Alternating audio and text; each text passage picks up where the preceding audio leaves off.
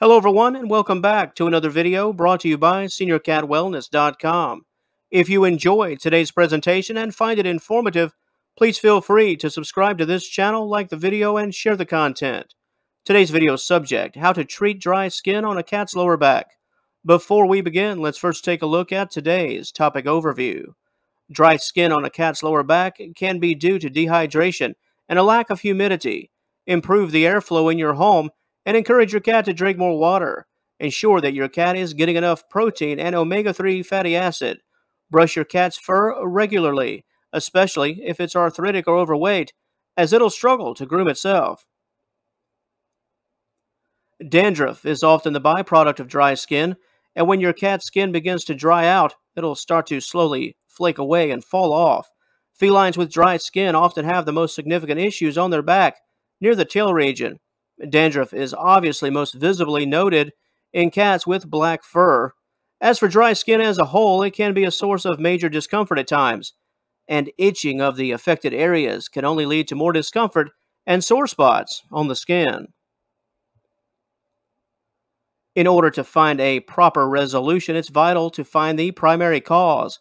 Dry and flaky skin can appear for a host of reasons, and different reasons can require different solutions. Some common explanations for dry skin can include obesity. Overweight cats struggle to reach their backs and tails while grooming. Next, we have arthritis. Joint problems can restrict a cat's grooming ability. What about allergies? An allergic reaction to food, plastic, or dust can lead to dry and inflamed skin.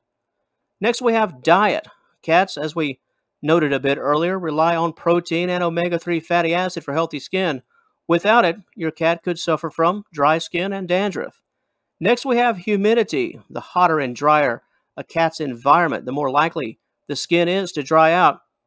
What about dehydration? Cats often fail to drink enough water and thus grow dehydrated, drying out the skin in the process. Next, we have a fungal infection. Ringworms specifically can lead to dry, flaky, and reddening and itchy skin. And finally, parasites. Certain types of parasites and mites can cause dry skin and the development of what is often referred to as walking dandruff. If you have found yourself wondering why your cat seems to have dry skin in those winter months, well, you're certainly not alone. 'Tis the season for dry skin, unfortunately. Due to a lack of humidity and the increased usage of artificial heat sources, this can cause a cat to lose roughly 25% of its total skin moisture. Dry skin and dandruff, the hot topic of the day, will occur unless lost moisture can be replaced. Even though we've mentioned the dry skin primarily occurs in the lower back and tail region, it can develop anywhere. It's just more pronounced at the lower back and tail. That's very important to know. So it's not just those two regions, it's everywhere. Dry skin can impact cats of all ages, and those winter months can be the toughest to manage. And right on cue, let's talk about management. So much of this process deals with the don'ts, the big red flags to avoid. If you have determined that your cat has dry skin and dandruff, the first thing you must know is that products designed for your own skin should be completely off limits.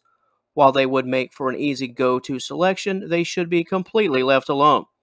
The skin of a feline simply cannot withstand the products designed for us. Simply stated, not all skin is created equal, and that's really all you need to know. Another measure to avoid is frequent bathing. While you could be of the mind that water will hydrate the skin, over time, it will only serve to increase the dryness and the cracking. The best you can do on this front is to help your cat with their grooming needs. Brushing and the application of unscented wet wipes designed for feline use can be quite helpful. That's the management side of things. Now let's talk about those all-important actual remedies. Now that you know what you can't do, let's talk about what you can, and we'll start with olive oil. what is known as nature's moisturizer. It can serve to soothe dry skin and flaky skin. Apply 2 tablespoons and massage it right on your cat's fur and skin. Always make sure to hit those known problem areas. After roughly 20 minutes, rinse the oil from the fur. Use this application no more than once every 14 days. Next, we have hydration. While convincing your cat to drink water can be much more difficult than it would appear on the surface, water consumption is a vital weapon against dry skin. In respect to positive techniques, change the water regularly so that it stays fresh, keep the water away from food and litter, and make it a point to use water that is pure and clean, free of chemicals. And if all else fails, try a water fountain that is designed for pet use. Cats are intrigued by movement and can often be tempted to drink water that is actively flowing. Another way to treat and prevent dry skin is by means of proper humidity and airflow within your home. Keep your home comfortable but not too hot. Make sure there's a steady air current within the home always. Make sure it's constant. Consider using a humidifier in given areas where your cat resides the most as a way to keep your pet's skin moist without totally changing the overall conditions of your home as a whole. And finally, let's talk about weight loss and how important it is and can be. Felines are quite fussy when it comes to cleanliness. Obesity, especially coupled with arthritis, can make once standard grooming a daunting task.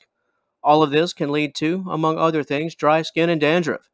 Keeping your cat as fit as possible and within a healthy weight can allow your pet to better manage its own fur and skin, thus resulting in better natural care and the decreased chance of severe dry skin. If your cat is in visible distress due to dry skin and is potentially dealing with open wounds caused by constant scratching, your pet will need more than you can offer from a home remedy standpoint. During this time, you'll need the intervention of your vet, as medical care will be critical. Common treatments of the professional variety can include creams and ointments, prescription shampoos, omega-3 fatty acids. This will often be hallmarked by a change in diet and or the introduction of supplements. And speaking of a diet change, a specialized diet as a whole could be in order. Amino acids are the building blocks that serve to develop supple skin, high-quality meats, and potentially a specialized diet can be prescribed.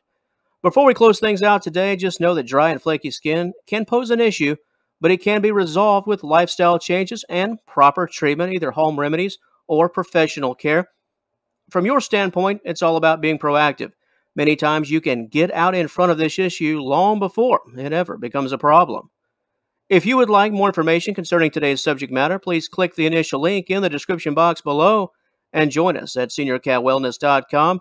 And once again, feel free to like and share this video and subscribe to the channel if this type of content is of interest to you. Thanks for watching, and we'll talk to you later.